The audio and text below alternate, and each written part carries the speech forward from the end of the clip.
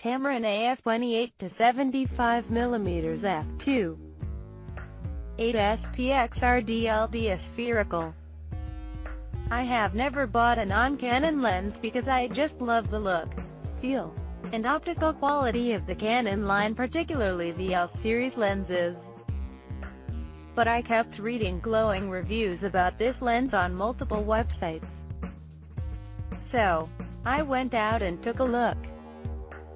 First impression: the build quality is not as good as a Canon L series lens. It costs about 1/4 as much. For goodness sake, this is a plastic lens, not metal. But I must admit that the build quality was pretty darn good, better, I think, than the Sigma lenses I've seen. Fit and finish was very nice and tight. I'd give the build quality a 4/5. Not bad. I figured I could live with it. Next, I put the lens on my camera. I'd read reviews complaining about the speed of the focusing. It may not be quite as quick as my 200 f2. 8L series lens, but it was pretty darn good, and for my purposes, plenty fast. A4 5/5. I'd read reviews complaining about the noise and the fact that the AF was not USM.